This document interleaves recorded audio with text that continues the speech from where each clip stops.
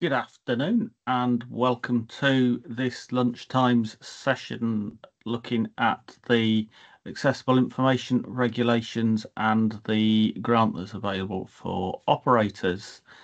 We are recording this and I'll make the recording available to you over the next couple of days along with the slides.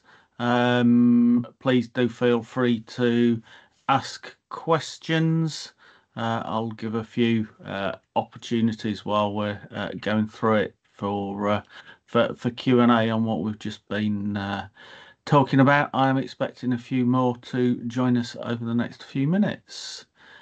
So what I'll cover this afternoon is why the regulations have been brought in, a look at the regulations and what they mean for operators in particular, then talk about the grant and then Q&A, but as I say, I'll give a few opportunities as we go through rather than just at the end. So why are the accessible information regulations being brought in? Travel is a high anxiety experience process for a lot of people. If you've been in an area where you've not been on a bus before, then there's a lot of uncertainty around which stop do I get off at? Where am I? Particularly if it's dark and wet and the windows are steamed up and things like that. I'm sure you've experienced that situation on a bus. Well, if you then try and put yourselves in the shoes of somebody that's got a disability or impairment of some sort, then those anxieties increase. The need to know where you are becomes more increases, and it becomes more difficult to know where you are, where you've got particularly a visual or a hearing impairment, and you're reliant on other passengers or the driver to remember to tell you when you get to your stop. 70% of visually impaired respondents in a Guide Dog for the Blind's survey back in 2014 said that they'd missed the stop because the driver had forgotten to tell them when to get off. Now, that's a serious problem for the people that miss the stop. You can't, in a lot of ways, blame the driver because actually they're there to make sure people are safe and to drive the bus safely, and they've got people getting on and off, and it's quite difficult to remember everybody and where they're getting off. So in light of that, the guide dogs and a number of other disability groups put together a case to the Department of Transport, and that led to these regulations. There'd been lots of conversations for many years leading up to the 2017 Bus Service Act that introduced the regulations, but the Guide Dogs survey was quite instrumental in getting the act through the politicians. Now, it's nothing new, audio-visual information. London, with their rollout of iBus over 15 years ago now, introduced it on every bus. It's become something that's expected in London, and Rail have been going along this path for over 25 years. Any new rolling stock that's been introduced into the rail fleet since 1998 has had to have audio and visual information on it. So it's not new. It has a big impact on passengers when it is available, and the department and politicians decided they did need to act because outside of London, less than a third of vehicles in England at the end of 2023 had audiovisual equipment on them. Wales and Scotland fare slightly better, but only marginally. And so there's a large proportion of the fleet that isn't fitted with audiovisual information. And so there was clearly a need to address the failure in adoption. So the regulations require pretty much every local bus and coach service to provide audio announcements and visual information at key points along the route, and we'll look at where those are and what you need to provide as we go through. As I say, it's pretty much every local bus and coach service. If a service falls within the definition of local bus, so you pay a separate fare to anybody else, and you can get on and off within 15 miles of where you got on, then you're a local bus service and in scope of the regulations. There are some exemptions which we'll touch on in a bit, but the definition of local bus does bring into play rail replacement services where they're for local branch lines and things like that. If you were going from Newcastle to London and only stopping at York or something like that, then that's not a local bus service. But if it's a local line where you've got lots of stations close together, then that does fall under these regulations. And so coach style vehicles come into scope of the regulations where they're being used rather than just traditional service bus type vehicles. So as I say, there are a few exemptions. If it's a small bus, less than 17 seats, then that's exempt. Heritage vehicles that first used before 1973 are exempt. If it's a excursion or a tour, if you're running a closed door home to school service, so the general public can't get on, then that's exempt. But if it's a school service that's registered, and so in theory general public can get on, they may not want to because it's full of screaming kids, but if they could in theory, then it's in scope. We've talked about long distance, demand responsive and community bus have got some exemptions, although community bus type services only where the vehicle was used before October last year.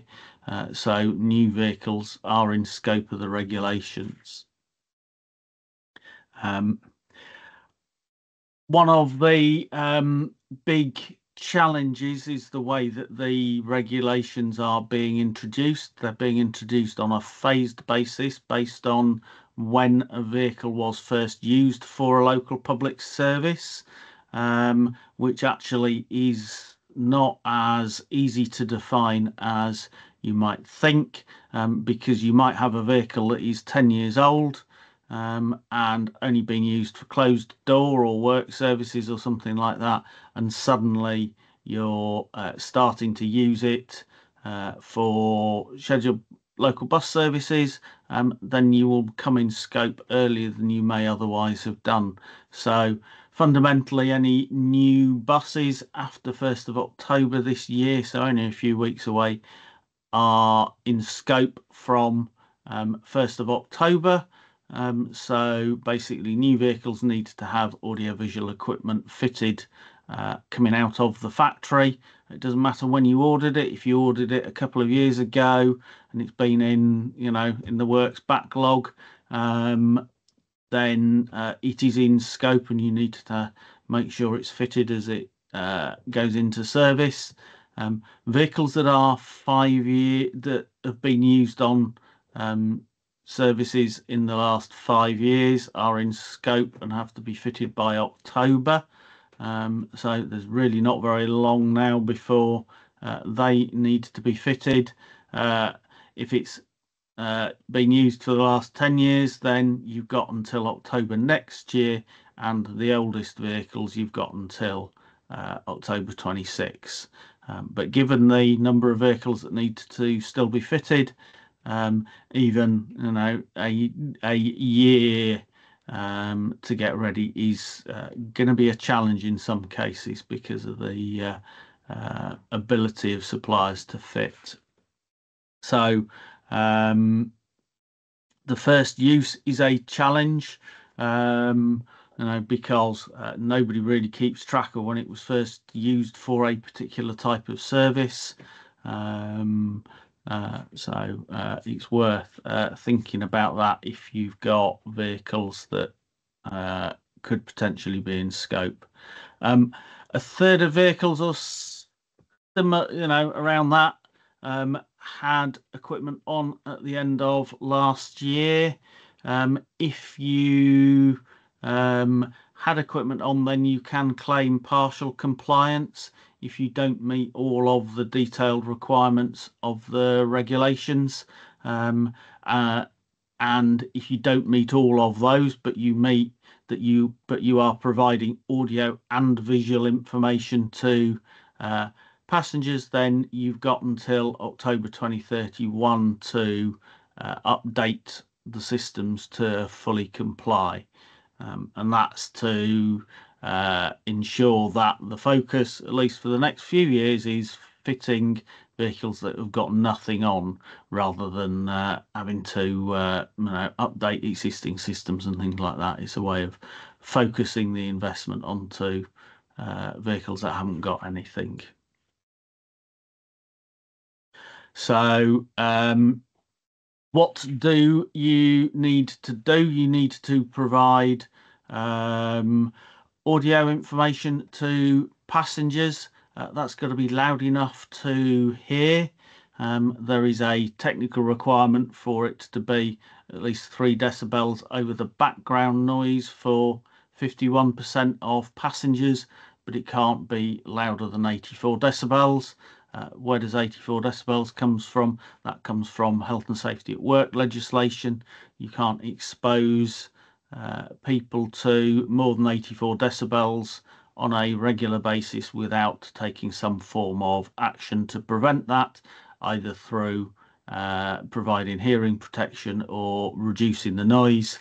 That is actually a bit of a problem on some older vehicles, particularly when they're going uphill and they're heavily laden, and you're towards the back of the bus. It has been measured at greater than 84 decibels on a number of different types of vehicles. So that is going to be a challenge for some people. It's also got to be tested, not just sat in the depot with the vehicle idling. The guidance suggests, well, no, it says that the testing needs to take place at 5 and 20 miles an hour. So trying to get some real world play into that to make sure that it is loud enough and it is intelligible. As well as audio through speakers, there is a requirement to make sure the audio is available through induction loops. So these are the things that you might have seen in banks, council offices and things like that. You'll often see a little symbol by the counter. In a lot of venues and things like that, you might see the blue sign with the ear and a T symbol. That enables people with a hearing aid with a teleloop switch to switch it onto the T, and rather than the audio coming through the microphone and picking up all the background noise and things like that, it gets straight into the hearing aid in the ear without any of that background noise. So you need a loop on the vehicle.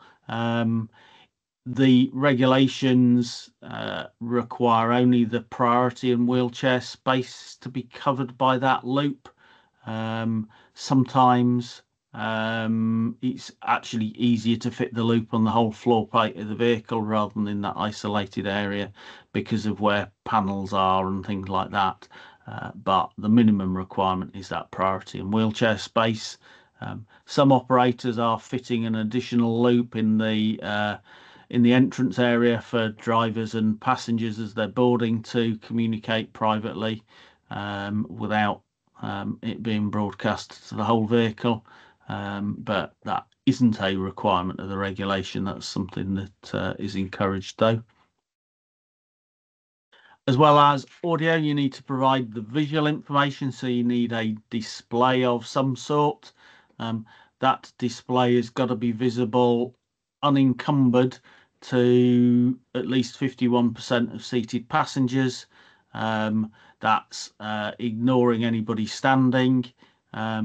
It is a challenge in some vehicle layouts because unencumbered means you haven't got grab rails in the way and things like that. But so far, I think every vehicle design, it has been possible without modification to the vehicles. It just takes a little bit of thinking sometimes. There are requirements around the height of that information, the minimum height, and things like not using capital letters and trying to avoid scrolling and things like that.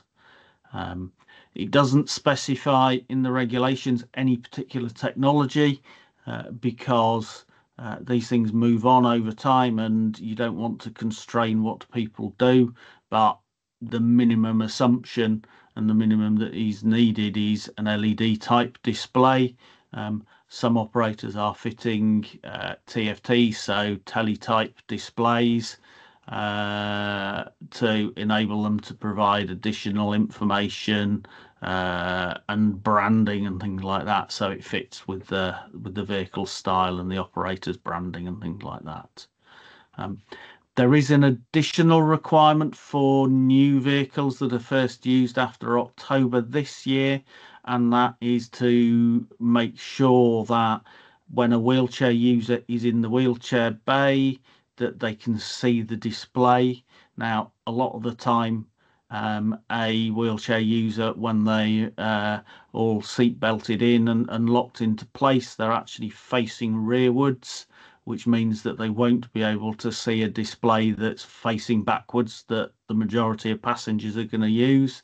And in that case, then an additional display for the wheelchair user that is forward facing and mounted some way along the vehicle is going to be needed. That is only technically for new vehicles after October. Some operators are retrofitting vehicles. Some already had them on as part of their existing AV installations.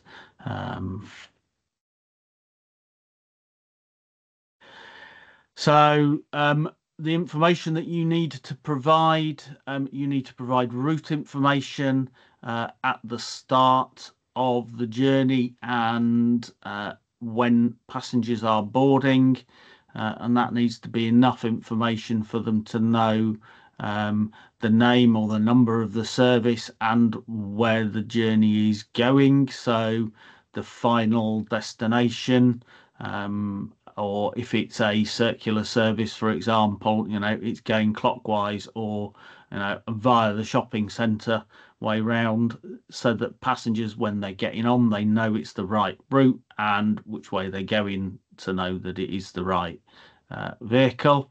And before you get to the end of the route, you need to alert passengers that you're approaching the final stop and they need to be ready to disembark. And that alert at the end of the route is one of the things that a lot of existing audiovisual systems don't support, which is one of the reasons for the partial compliance derogation. When the vehicle is on its route, you need to provide information about the next scheduled stop place, not just where it is stopping because somebody's pressed the stop button or you've seen somebody with their hand out requesting a stop. So it's every stop that the vehicle is scheduled to stop at.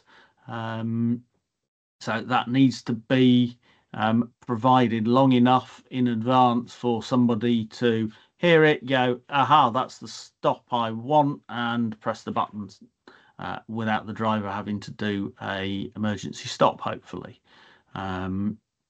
So that takes a little bit of jiggery pokery sometimes, particularly where you've got a lot of stops in an urban environment. Typically, when you're heading out of a town, you may be traveling at close to 30 miles an hour. If you've got to stop every few hundred meters, that's not a lot of time to make that announcement. And so you might need to adjust when that announcement is made. You also need to think about when that announcement is made if you're in a rural area and you've got a few kilometers between stops.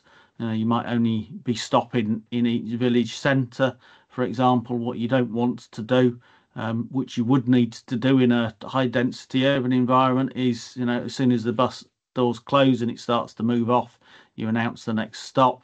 If you did that in a rural area, a passenger might go, haha, that's the next stop for me, press the button and stand up and prepare to get off.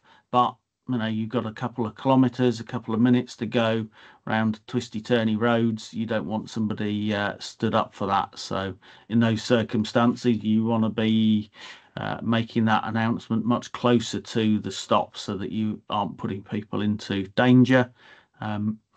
If you operate a route in Wales, bus services are subject to the Welsh Language Act if they are supported and subsidised, and so you need to be providing Welsh and English stop names, and there is a project going on with Transport for Wales and the Welsh Assembly at the moment to sort out stop names more consistently across Wales.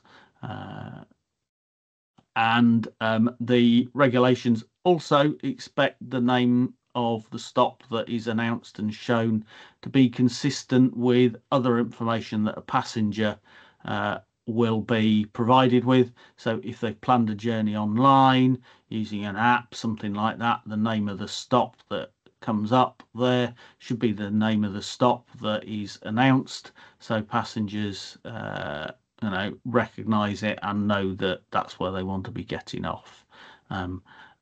There is quite a lot of debate sometimes between operators and authorities about stop names and things like that.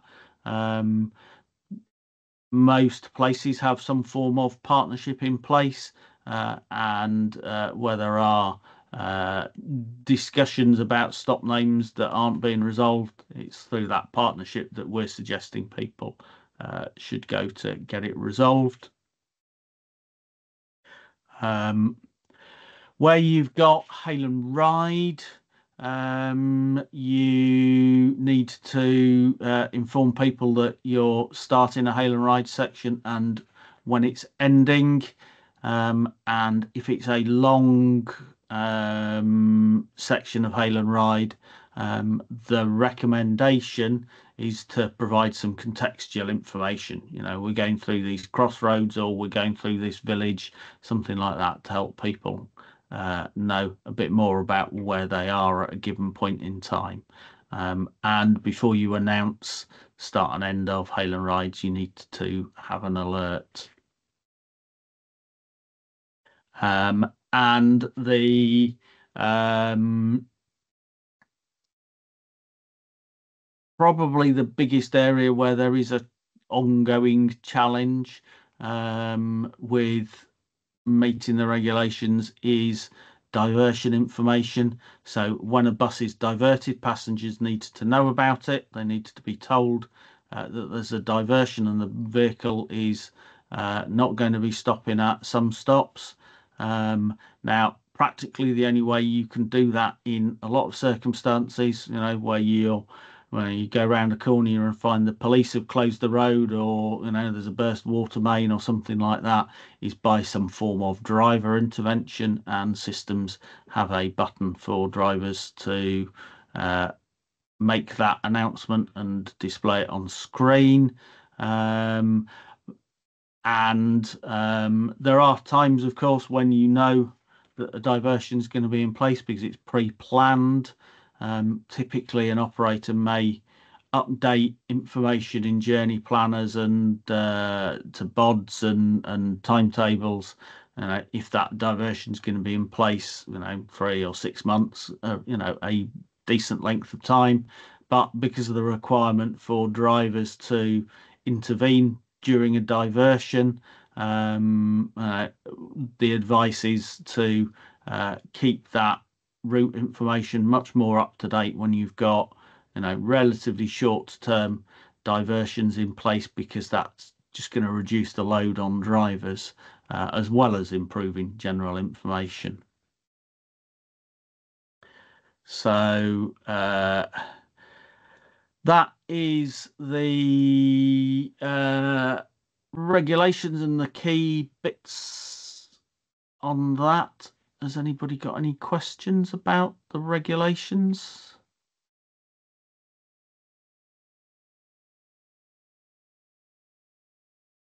No? Okay.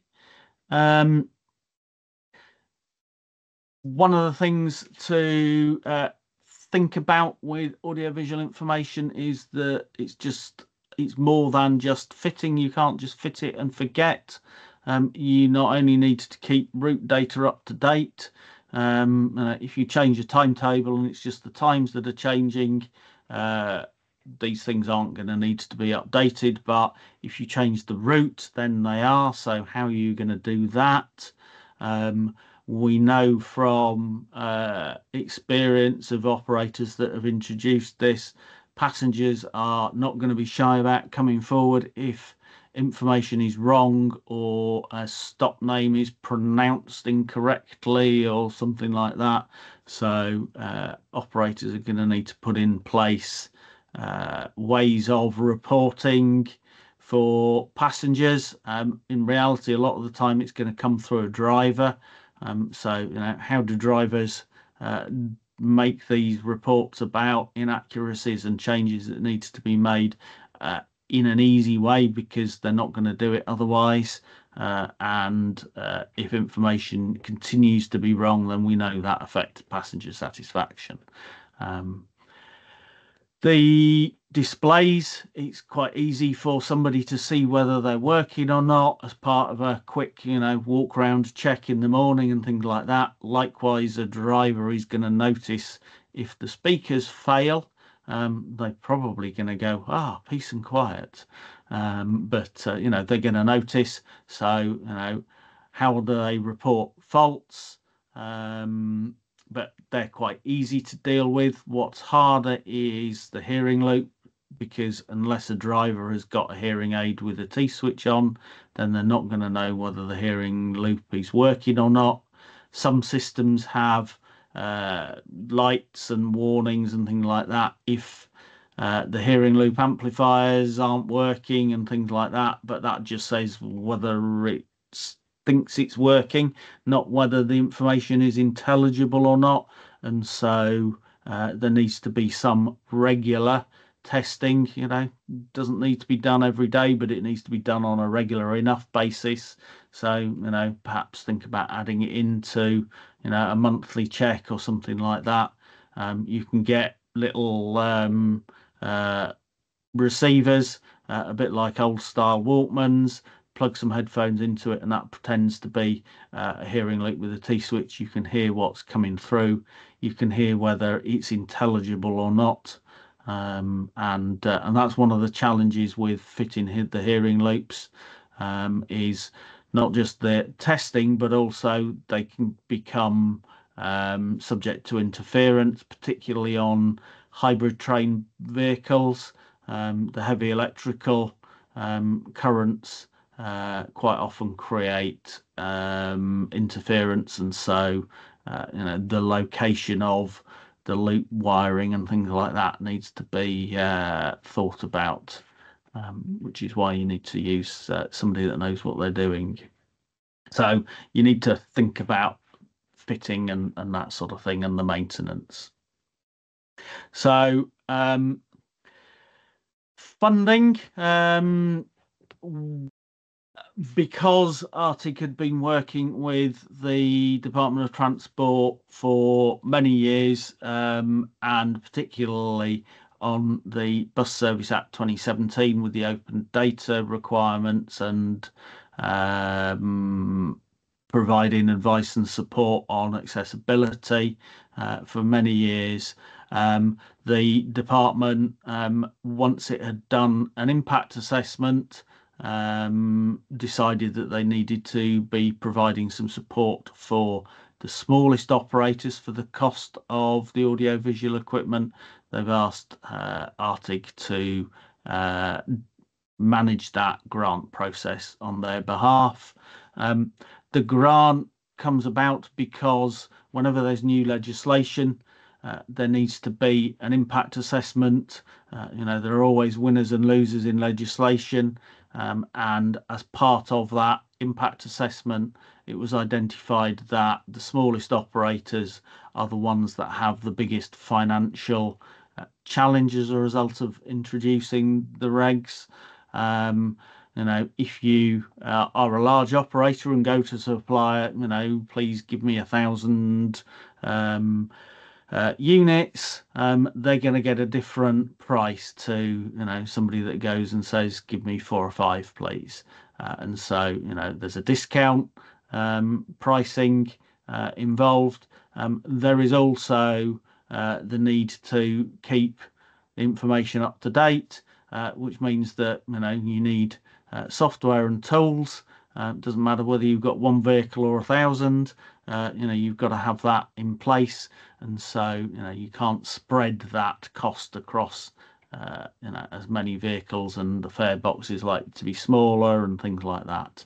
And so the smallest operators were identified as being financially disadvantaged as a result, which is why the grant comes about. To be eligible for the grant, you've got to have 20 or fewer in-scope public service vehicles. You might have more than 20 vehicles in your fleet. You might have vehicles that are too small, so they're out of scope of the regulations. You might have coaches that you use for tours and holidays and things like that. They're again, out of scope of the regulations. If you've got more than 20 vehicles, then don't just go, I'm not eligible. Have a think about how many vehicles you've got that are in scope of the regulations. You can't be part of a bigger group, because then you're almost certainly going to have more than 20 vehicles in the group, and we'd look at the group size, and you can't already have something on board. So if you've got partial compliant equipment, then you're not eligible for the grant either. And applications need to come directly from an operator. We have designed the application process to be as simple as possible. It's not like a lot of government schemes where you've got to provide war and peace and all sorts of justifications and analysis and things like that. We've made it as simple as possible, so you don't need help doing it. The purpose of the grant, what you can use it for, you can use it to buy equipment. So if you need speakers, hearing loops, displays, that sort of thing. The grant, to make sure it can support as many operators and vehicles as possible, will only fund minimum specification equipment. So practically that means that We're not going to fund an operator that's trying to buy, 70-inch plasma 3D screens and surround sound audio systems for the vehicle. We will, though, fund LED displays and normal audio equipment that you would put into a vehicle. If an operator wants TFTs because that fits more with their branding and style and things like that, then there's nothing to stop them doing that. Suppliers need to provide a quote for LED, the basic, and that's what we will reimburse people for. They can then top that up for TFT screens and things like that. And there's we've got a few operators that are choosing to do that. We'll fund installation. There is a challenge with a number of the OEMs who have not got enough engineers to meet current demand. They've got the equipment in stock, but they haven't got enough engineers, and so you may need to source installation from auto electricians and things like that. And there's a number of third parties around that are doing a lot of the fitting and have been trained by the OEMs for that. If you need supporting infrastructure, so tools to keep the route data up to date and things like that, and we'll fund the first year's worth of maintenance. So basically we're trying to fund a working operational system. In terms of the process, we're not asking for a lot of the standard public sector processes. We ask that you get a quote from a supplier. We are seeing everybody's quotes, of course, and where a supplier is going, it's going to cost you £50,000, governor, to fit a vehicle, then we are challenging that on the basis that we know what the average cost is, and so you might want to think about that price, because there's plenty of other people that will provide a better value for money. There's a pretty simple grant claim form. There is and that grant claim form asks for information that should be readily to hand. Things like what's your company name and number, what's your VAT number, what's your bank account details, and things like that. There is a subsidies declaration form because this is a grant and it is classed as state aid. So if you've received other aid packages from government and support, then there is a limit to the amount that you can receive in a 3 financial year period. Fortunately for us, most of the COVID support grants, and particularly from authorities for for building costs and things like that, they've timed out. So very few people have received too much subsidy, and there are set terms and conditions people have to agree to. Probably the one that's worth making aware of, because the others are pretty standard, you do need to commit to maintaining the equipment for 5 years after it's installed. If you replace vehicles and things like that, the vehicle that comes in needs to be fitted either afresh, and you leave the kit on the outgoing vehicle, or you move it between vehicles and that sort of thing. But we will be auditing that and keeping an eye on that, because we don't want things to be fitted for a year and then disappear, and fleets start to degrade and not have as many audiovisual kit installed. In terms of timescales and things like that, the application process has been open since 8th of April. Originally, it had been intended to be open only for a couple of months, because we thought everybody would rush to apply. We still have applications open. There's not a lot of money left, but there is some left still. And we're paying out now. Vehicles are being fitted and funded through this, so going well from that point of view. Any questions about the grant and processes?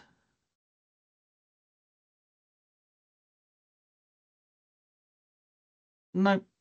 If you don't know anything about the sort of equipment, what it looks like and things like that, we've got a report that's available that looks at some of the different technologies, looks at what you might need to think about if you're planning installs, what you need to do to keep it up and running over the longer term. So that might provide some background information.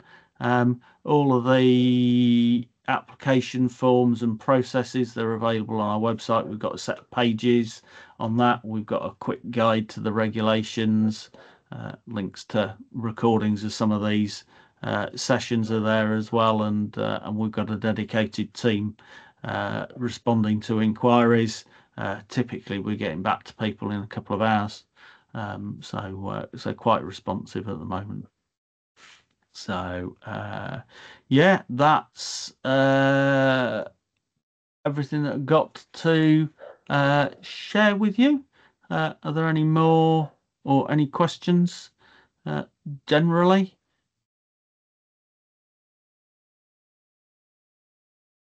Yeah, Ozard.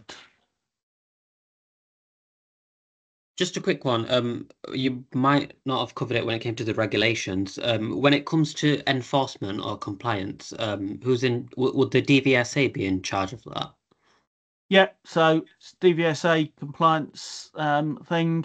The operators BOEM, the business manager with or inspector will be doing compliance, and they're responsible. In terms of sanctions and things like that, it is a license infringement issue, but DVSA will work with operators to help them understand, where any problems are and shortfalls are and things like that, and help them address it in the way that they do these days. Setting in place action plans to address failures and things like that. So they won't immediately take people to public inquiries and things like that. They'll work with operators to achieve compliance over a period of time. All right, thank you very much. Okay, if there's nothing else, then thank you for your time this afternoon. My contact details are on the screen if you didn't know them already. Thank you for joining, and hope you have a good rest of the day. Thank you for watching this RTIG webinar. To find out more about RTIG and our work, then please visit our website at rtig.org.uk. Thank you.